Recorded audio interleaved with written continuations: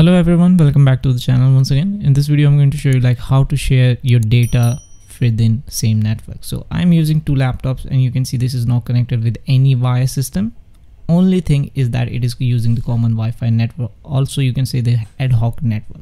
So you have to install this app in both of the devices, whether it be your iPhone, Android, your laptop which is using different operating system. There's nothing going to be an issue. Okay, or you just have to install it. This is open source. There's nothing going to cost you. You just have to install this and have to make sure that you are using the common network.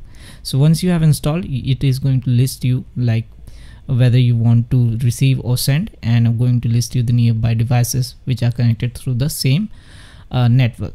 So once you have done that, you can select the files. You can either make the selection manually or you can drag and drop them with ease. So just for the demonstration, just for the sake of this, I'm just going to drag and drop it, and you can see I'm going to pick this nearby device which is named with this Mystic BlackBerry, and going to send this to this nice BlackBerry. You can see all is happening, like everything is happening within real time, and there is no connection, and you can check the speed.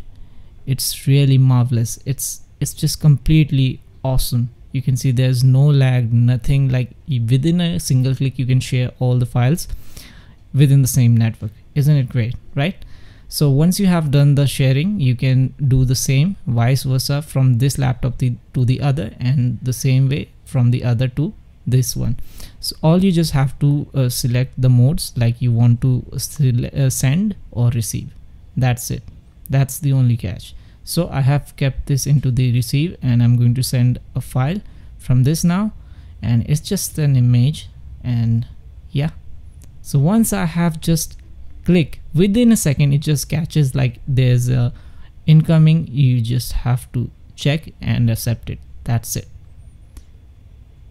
Okay, so that's pretty much it for this video. Let me know in the comment section below what do you think about this app, and let me know if there's any doubt. You can see it's all wireless, it's great, and there's nothing I can bet faster than this. You don't need any cable or anything, just a common Wi-Fi network. Thanks for watching.